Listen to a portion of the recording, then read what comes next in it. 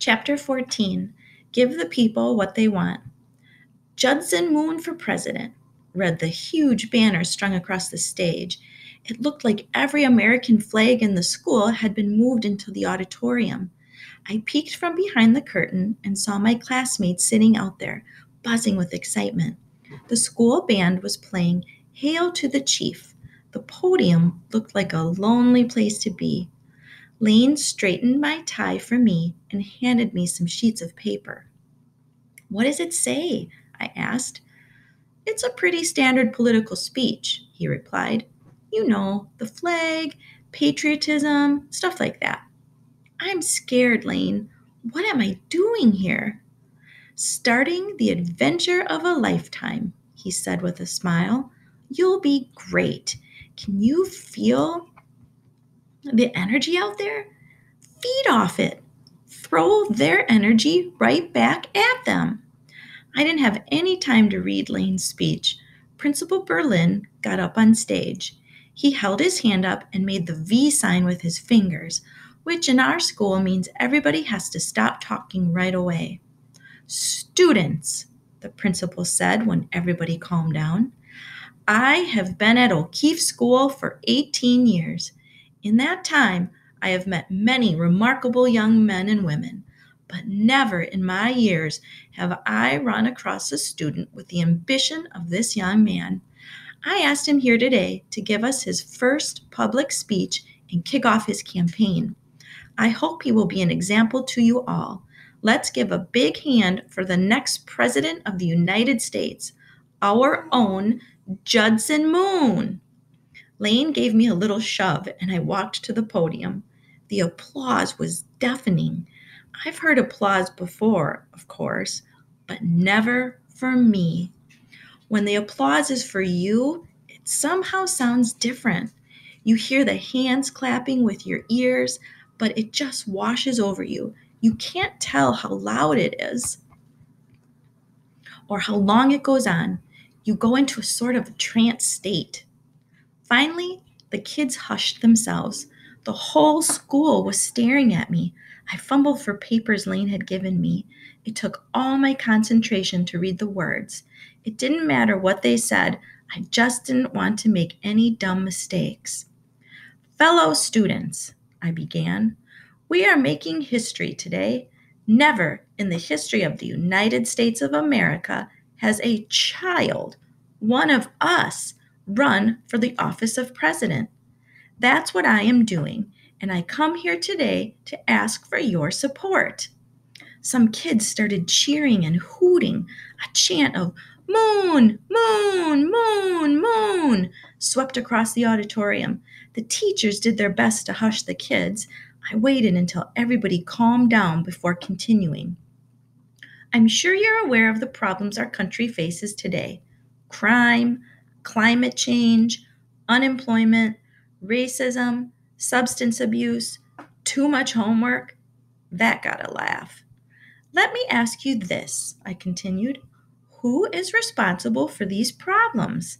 Is it Congress? Foreigners? Rich people? Poor people? Black people? White people? Women? Men? No, there is one group is totally to blame for all the problems in our country today, and I'll tell you who that group is." I paused for a moment to find my place on the page. "Grown-ups!" I shouted. The kids went nuts. A cheer went up. Kids were stomping their feet. The teachers began to look around at each other nervously. "That's who's responsible for the problems of our country. Tell me, who's responsible for housing discrimination, sex discrimination, and race discrimination?" "Grown-ups!" they screamed.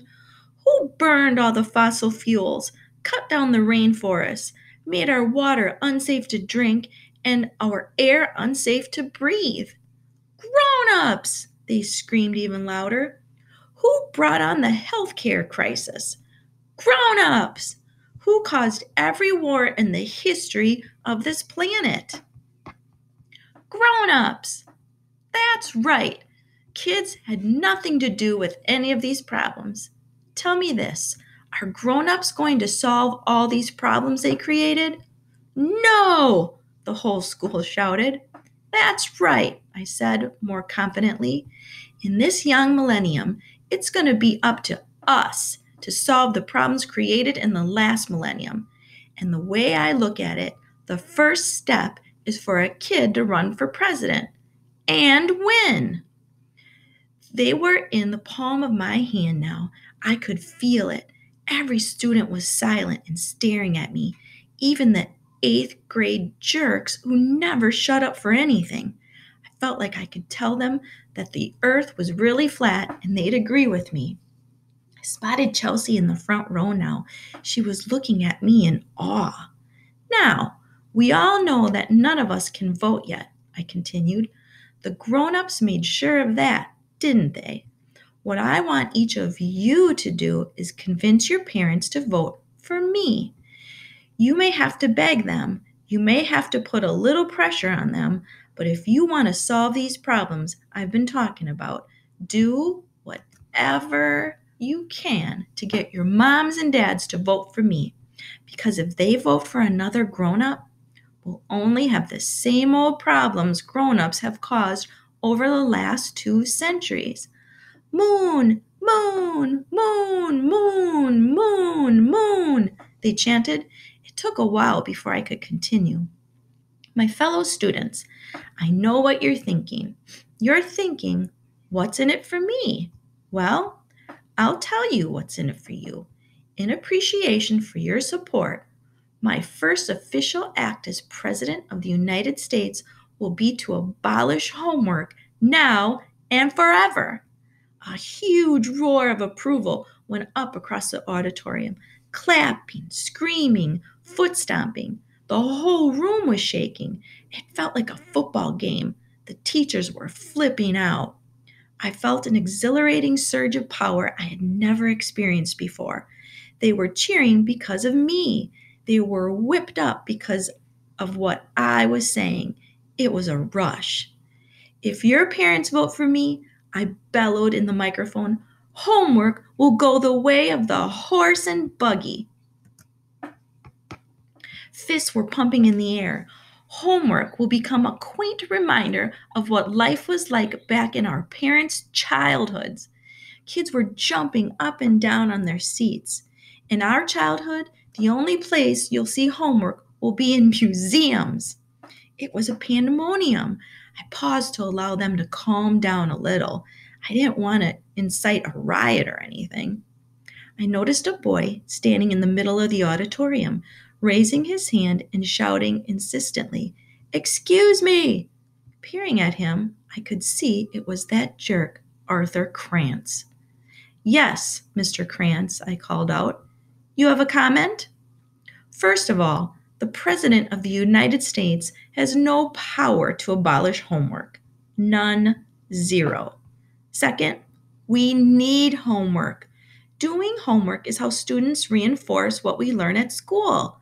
Homework is a good thing.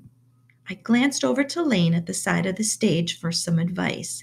He was mouthing some words to me, but I couldn't make them out. I was never any good at reading lips, but watching him gave me an idea. "Read my lips, booger boy," I bellowed. "No more homework. No more homework. No more homework.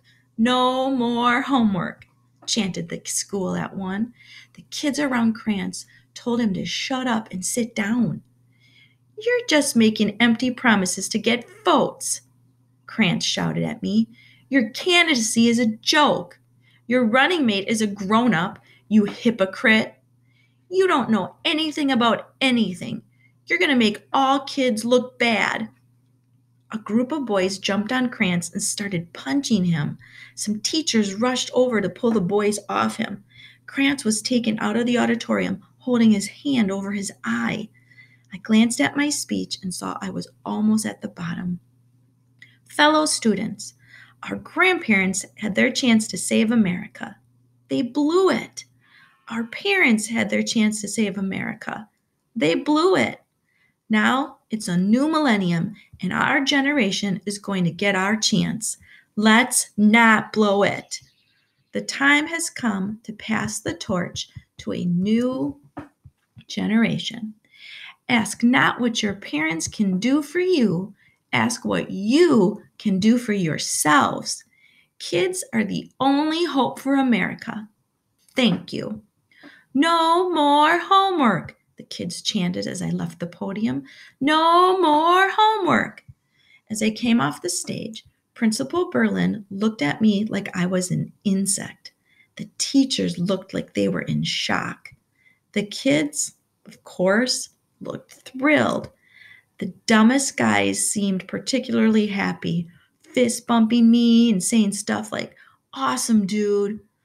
"Looks as if you've got the kids' vote," Lane said, giving me a hug.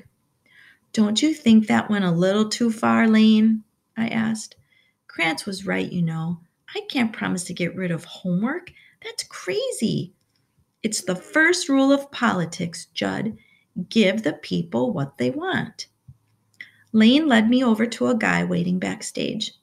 "Judson," he said, "I want to introduce you to Ben Davis. He's with the AP." "Pleased to meet you," I said as I shook his hand. "My mom does her grocery shopping at your store."